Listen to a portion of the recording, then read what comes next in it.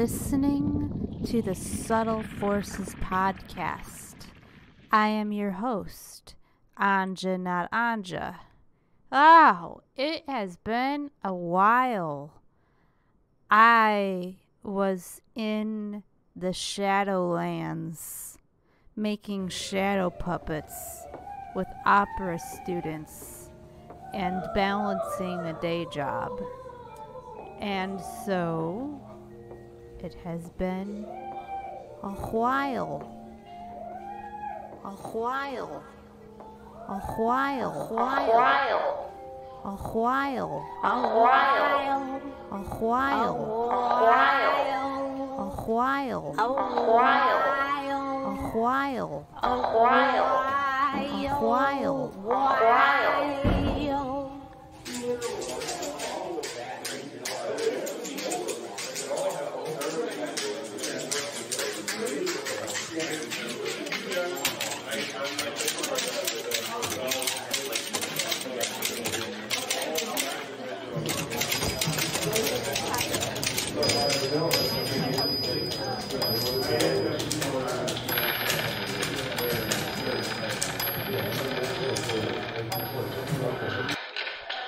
Recently, I was out typing poems from my typewriter, one after another.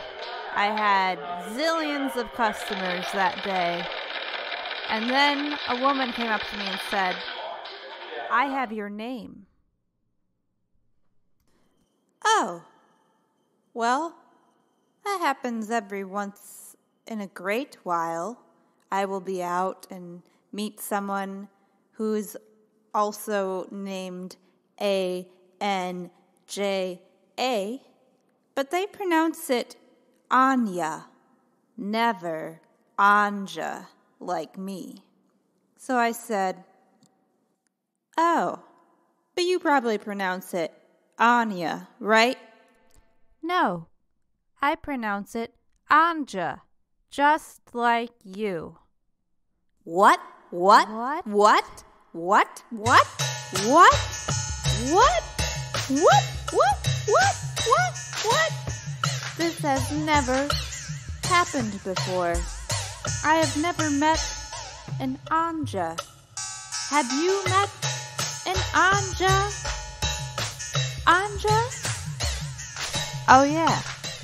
There's a little girl who goes to my church, my Serbian church, who's also named Anja. Are you Serbian? No.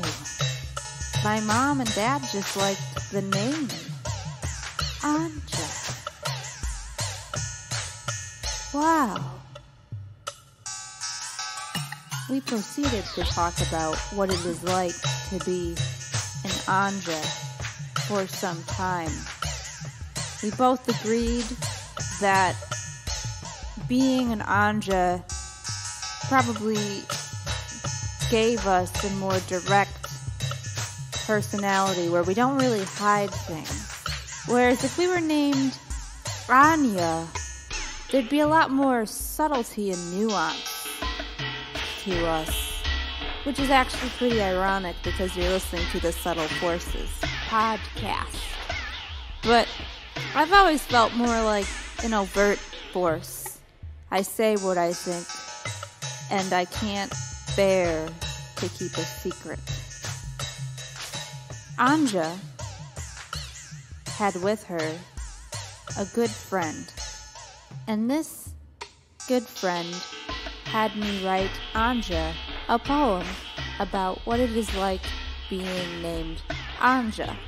Hello, Anja. Like watching a sliver of myself in another body. A sliver of spirit. Hard, straightforward. J. I trust you more than a polite, keeping up with appearances, soft Y sound, Anja.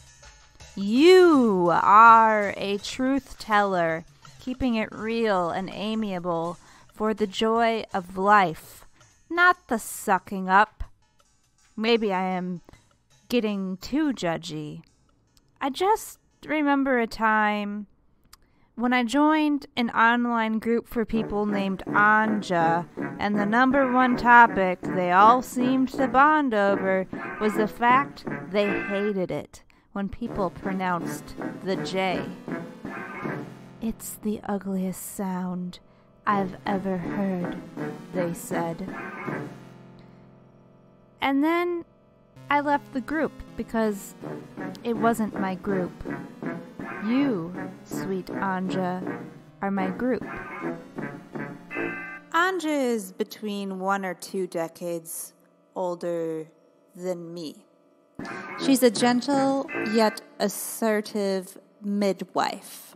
I asked her, "Has anyone ever named their baby after you?" And she said, "Not yet." And we both agreed that one day it might be nice to meet again.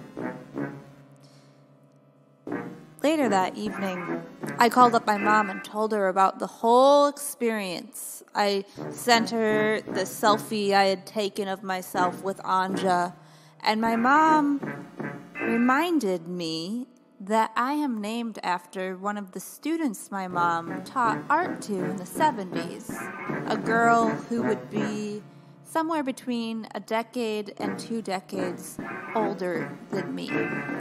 Anja, the student, was someone who charmed her. She had starry blue eyes and blonde hair and was a very gentle, good student. And my mom had her in like 1973 or 4 as a student, and then remembered the name when she finally had me in 1987 and named me Anja after her favorite student. And my mom was wondering, could it have been her? And so she thought about what school she was at, Lincoln, and I texted Anja. I said, "Anja, were you a student in 1973 in grade school at Lincoln Elementary?" And she said no, she was at this school in Hales Corners. And then I told my mom, too bad. But my mom said, oh, well, I taught there too. I must have transposed schools. And so I told Anja, and Anja sent me a picture of herself from the time, her school picture. And I sent it to my mom. And my mom said, "That's her. That's who you are named after." I met my namesake.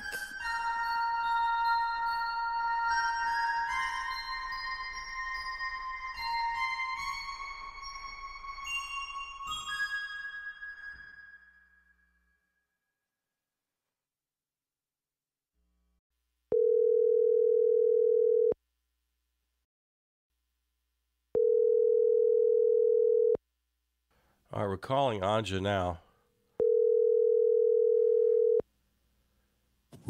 Hello. Hey, Anja. Hey. All right, Anja, as you know, this is Charles Bursell, and you are our correspondent to the real world. I've been hermitizing ever since the beginning of COVID. Are you actually out in the real world right now? I am. Wait a minute, you're going too fast. You're overloading my senses here. This is amazing. Now, it might be difficult to hear what I'm going to say for the next few minutes because there's a flock of motorcyclists out and about, and they have their radios blaring. So you will not be able to hear what I say in a moment when they cross the street. Motorcyclists. As I recall, those were vehicles of conveyance with 2 wheels, right? Yes, and these are tricked out motorcycles. They look extra shiny. They have rose gold hubs and very streamlined, homemade looking bodies. And they are very schmancy, and they want you to notice them. And they are doing things that are illegal right in intersection so that you have to look at their motorcycles. Is there some sort of event, parade going on where you are? They're just celebrating life, Charles Bursell. Just celebrating life. Do you feel safe out there? Oh, I feel as safe as the woman in her mid-30s who just walked past me on the sidewalk by Whoa. herself. Wait a minute, how close did she pass by you? Oh, I'd say about 8 feet. Wow. Okay. Yeah. There's people out here. They're holding hands. Holding hands? Yeah. There's people gathered around a parking meter trying to figure out how to pay without coins. Are there still parking meters? There are, but they're new contraptions. I'll describe one for you. Okay. They look just like the old ones, and there's still a coin slot, but they're now digitized, and now you can pay with a Visa, a MasterCard, or Discover over your phone. And it's a little beyond me how that works, but there's flashing lights. It looks like the car, in this instance, there's 2 cars the parking meters are good for, and the one on the right has 3 minutes left. The one on the left has 1 hour and 56 minutes left. So not only are you a real world correspondent for me personally, you're like a correspondent from the future, because I haven't been out in since the beginning of COVID. So anything you're seeing and reporting back to me now is futuristic for me. So now parking meters can be paid with your phone? Yes. Amazing. Yep. Amazing. Yeah. And so we still have cars. Yep. Are they all flying cars now or anything like that? Or no, but there's a lot of electric cars or hybrid electric cars. Yeah, I've read about them in the news. I still get the news. I still read the news, but I haven't actually experienced. Yeah, I did see someone on a bicycle with a reflective vest. So bicycles are still a thing. Bicycles are all electric now, though, aren't they? No, actually, my husband has 2. He has an electric bicycle and an old school, fixed gear bicycle. So they still make those. So there's both. They still make those. Then. Yes. And then it's brand new, actually. When I say old school, it's just more in that it's not electric. All right. We're speaking with Anja, not Anja, my correspondent to the real world and to the future, because I've been a hermit now since the beginning of COVID. Do people look the same? Has maybe fashion changed? What's the fashion these days? Oh, sure. I see some flared pants are coming back in style. I see a woman with a faux leather jacket and flared pants. And that seems to be the trend that's coming back is flares.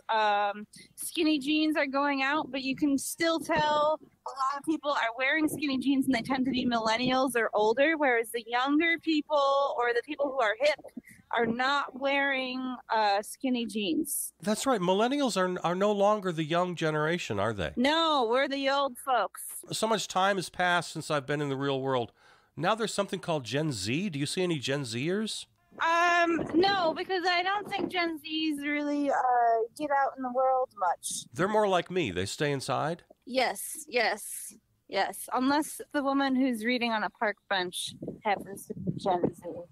And in fact, I do believe a member of the Generation Z just passed me, or maybe even younger, because she looked like she might be about 8 or 9 years old. Children! Oh my God! Tell me about children. Well, they still wear Mickey Mouse on their sweatshirts. Oh, I'm sorry to hear that. purple jogger pants, and they walk in close stride with their mothers. All right. So mothers are still a thing.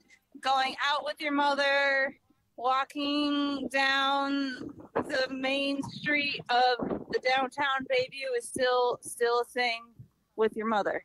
You think these are good mothers? I mean, that sounds maybe kind of that's almost abuse to take your child out into the real world these days. Well, you think it's a good idea to go out?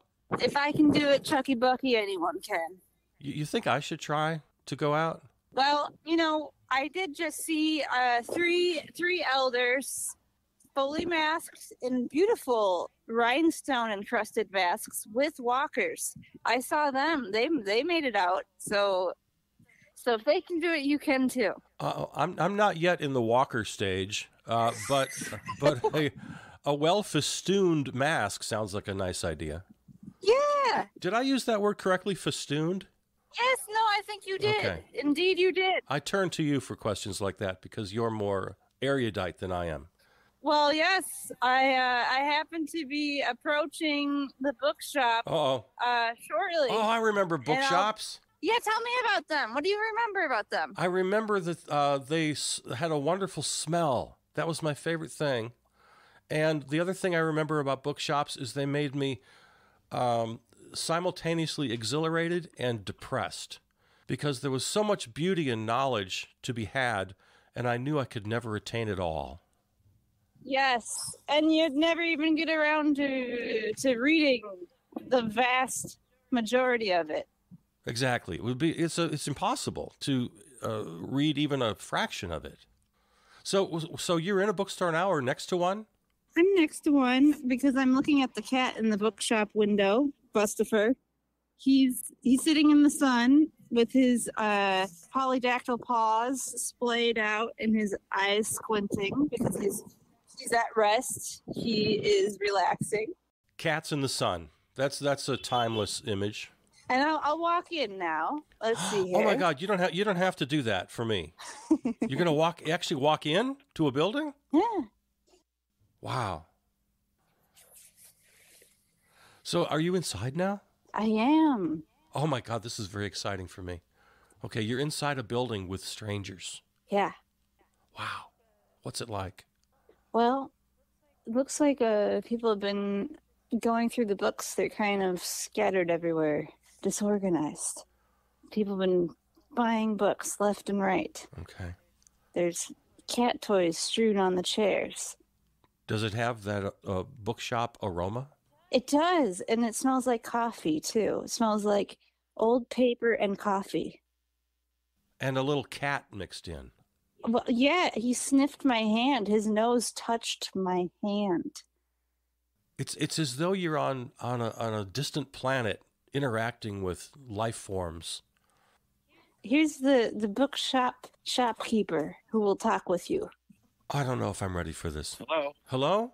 Yes, Hi. This is Charles. Who's this? Franz. Franz. It's so nice to talk with you. Are you the manager of the bookstore, the owner of the bookstore? I am not the owner, but I am the employee. You're the employee of the bookstore. Okay. Are they treating you well? Yes. Oh, yes. Do you feel safe out in the real world? Do you interact with fellow humans? I do, although going into big public places, I've been kind of resisting, but I still am fairly public. All right. Hold on one second.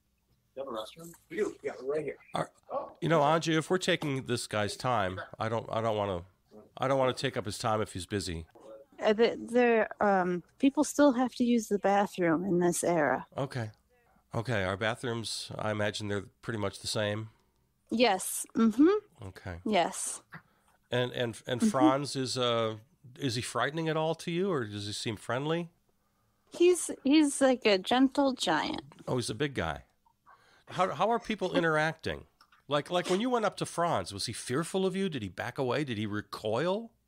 He looked excited. I think people are still excited to interact. Wow, I'm so glad you're doing this for me. The world sounds wonderful, and I've been so afraid. So have you lost Franz now? Is he off to other things? Why don't you? What? Oh yeah, I'm back on the street again. Okay, all right. Well, thank you, Franz, if you're listening. Back on the street. That was really exciting. I can't believe that happened. I wasn't expecting you to actually go inside. This is really great. So the sun is shining. Are there still birds? I remember there used to be birds. I know I've seen birds, but I don't see any birds right now. They might have all migrated or died. I'm not sure. Oh, yeah. Well, it's that time of year. I forgot. They may have... There's still a bottle of wine on the ground, so alcoholism is still a thing. I'm in front of the Futon Dojo traditional martial arts place, and class isn't going on right now, but I know the other night I saw people in there attacking each other. Oh, is that one? Oh, I just heard a car horn. I remember those. Car horns are still It sounded thing. Oh, listen to that. Oh. They're not moving. That's just like the car horns that I remember. But yeah, people are still confused about how to proceed where the street splits. So jerks are still a thing. So that hasn't changed at all. Bad driving and jerks on the road behind the wheel. I feel like they're bigger than ever, honestly. Oh, really? Okay. Oh, yeah. See, my vantage of the world is just out my window, and it's a beautiful vantage. What do you see? Well, I happen to live in an apartment a few stories up, so I have a view of the river right below me, and the river walk, and the woods, and the park. It's very nice. And then off in the distance, I have a view of the lake, and then next to that, a view of the skyline. So it's very pleasant. But all the details within my view are in my imagination. I can't actually see them. I can't see the detail. I can't from where I am. Oh, and so you have to infer. Yeah, and I can make up wonderful things, and I choose to be positive about what's going on down there. But you're my eyes and ears today. Yeah. Wow. Well, I was passing the bus stop. I didn't want to say it, but it looked like there was a drug deal going on. But they also looked nervous because it was a drug deal, so I didn't want to look at them. Oh, we should have talked. So I averted my eyes. We should have talked to them. Right. Oh, Now yeah. I would have enjoyed that. But let's see here. Then here's the comic book shop. People are still buying comic books. oh, that's still a thing. Okay. Yeah. You chose quite a great neighborhood for our talk today. Oh yeah.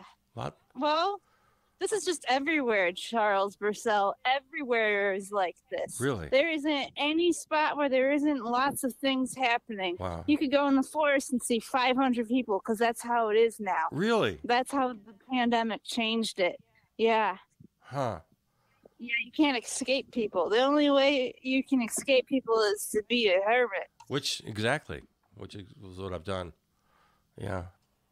All right. Okay. Well, anything else to report, or have we completed our tour? I think we've completed our tour. I hope you found it fascinating. I did. This was eye-opening. You've inspired me. Maybe I'll give it a try. Maybe I'll ask you to go along with me my first time out. Yeah. You can be my guide. We'll kind of up the ante just one. And I don't want to misbehave just because I'm ignorant of how people interact these days.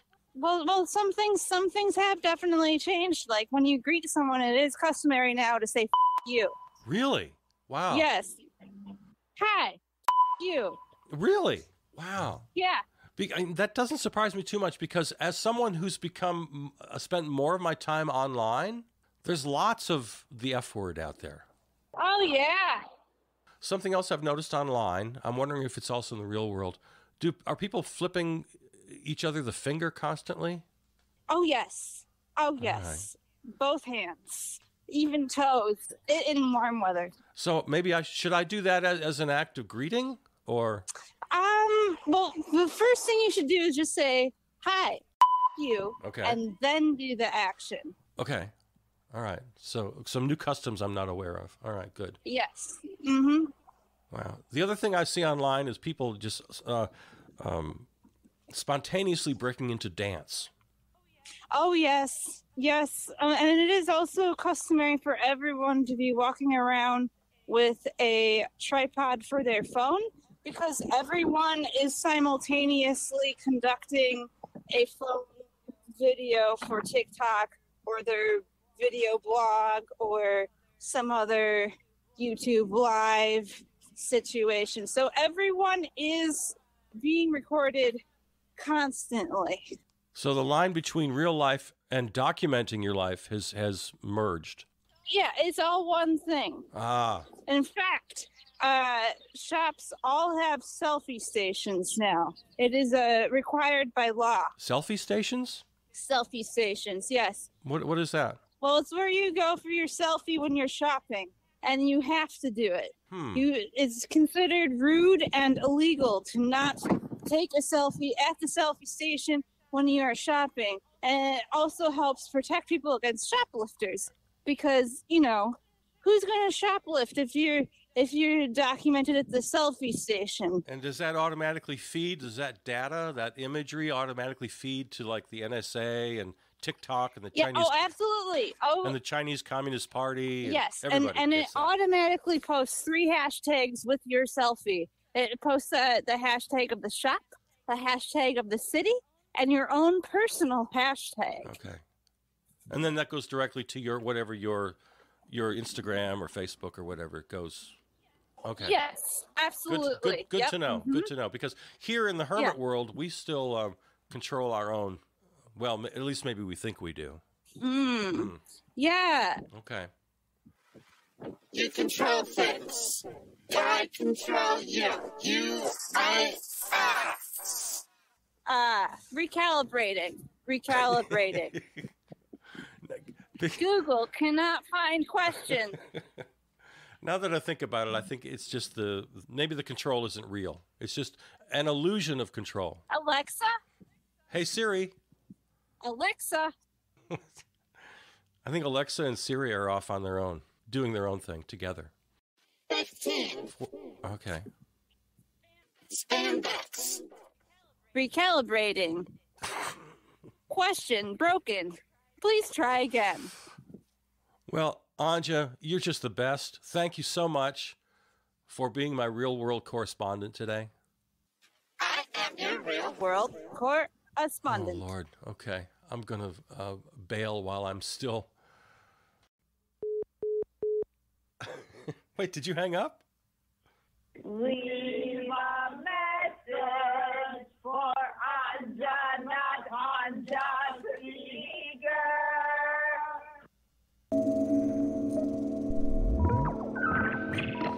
Thank you to Charles Bursell for entrusting me to give you a real world tour.